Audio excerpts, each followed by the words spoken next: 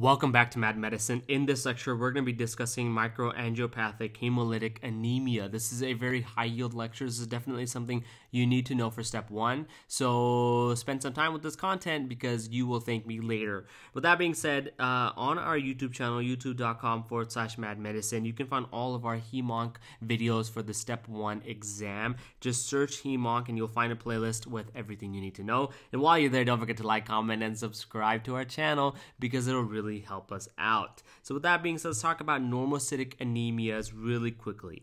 Normocytic anemias are anemias that are classified by an MCV that is normal, 80 to 100. That is a normal MCV, and as you can see with the photo, we have an arrow pointing to a normal size cell. They are subdivided based off of hemolysis, so you can have non-hemolytic and hemolytic anemias. And the hemolytic anemias are subdivided based off of intrinsic and extrinsic causes of hemolysis.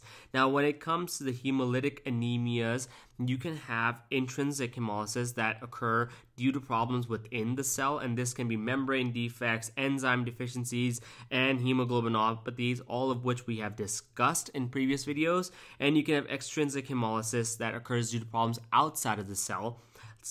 Things such as autoimmune hemolytic anemias, microangiopathic and macroangiopathic hemolytic anemias, which we're going to talk about today. Okay, we've already done autoimmune hemolytic anemia in a previous video. You can check that out also in the playlist. And you can have infections. Now, one thing to understand is the reticulocyte count is going to be raised. It's going to be greater than 2%. That's because you are having hemolysis occurring. And when you have hemolysis occurring, your body realizes that you don't have enough red blood cells, and it amps up the production of red blood cells. And essentially what ends up happening is that immature red blood cells get released from the bone marrow, leading to an increased reticulocyte count.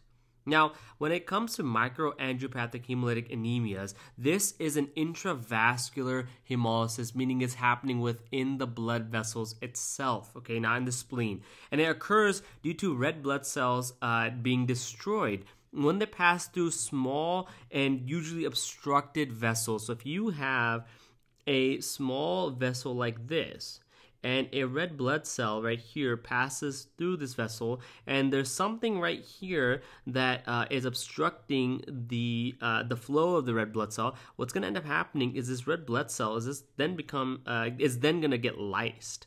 Okay, it's going to get broken up and it's going to get destroyed, and that's essentially what is happening. Usually, this ends up damaging the red blood cell, and that damage leads to the red blood cell lysing in the circulation. Due to sharp microthrombi. This can be due to platelets and fibrin aggregates. Okay, all of this can happen because of aggregation of platelets and fibrin, and the clot, a microthrombi, will then pretty much cut the red blood cell and destroy it.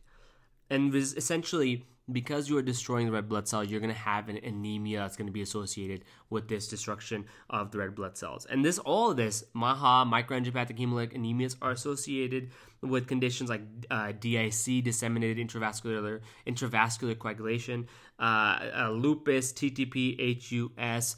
Okay, that's all associated with MAHA, as well as HELP syndrome, which is something that happens in a pregnant woman where patients will present with microangiopathic hemolytic anemia. So that's the H in hemolysis for HELP. Increased or elevated liver enzymes right here. So the liver enzymes are going to be elevated. And then low platelets, that's the LP, thrombocytopenia, is also going to be present. That is the HELP syndrome, and you will see microangiopathic hemolytic anemia occurring. Now, the peripheral smear, when you look at the peripheral blood smear, you're going to see something called schistocytes. Okay, and schistocytes are just lysed red blood cells. And this is what schistocytes look like. As you can see right here, you have some normal red blood cells with central pallor, right? But then you have these weird-ass looking things that don't look like any red blood cell. These are the schistocytes, okay? These are fragments of red blood cells that have been lysed, and they're making these random shapes because of damage to their cell membrane. Like we said, these are fragmented RBCs caused by hemolysis, and they're associated with many different conditions, as well as paroxysmal nocturnal hemoglobinuria.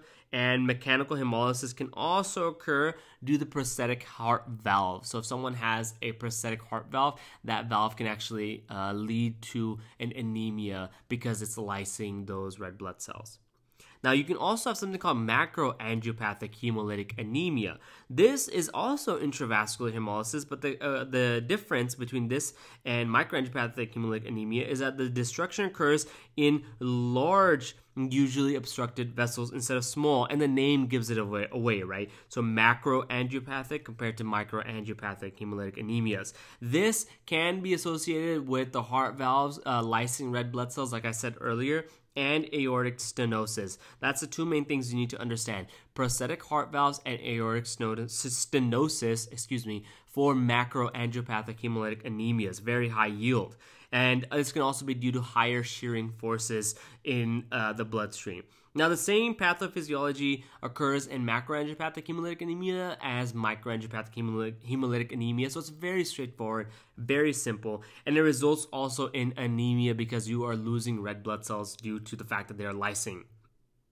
The peripheral smear is also going to show schistocytes, and that's it. That's microangiopathic and macroangiopathic hemolytic anemias. Pretty much all you need to know. Okay, so with that being said, don't forget to like, comment, and subscribe to our channel. If you guys like what we are doing, you can find us on social media right here. And you can also listen to these lectures on your favorite podcast service provider. Just search Mad Medicine and we'll pop up. Thank you for watching.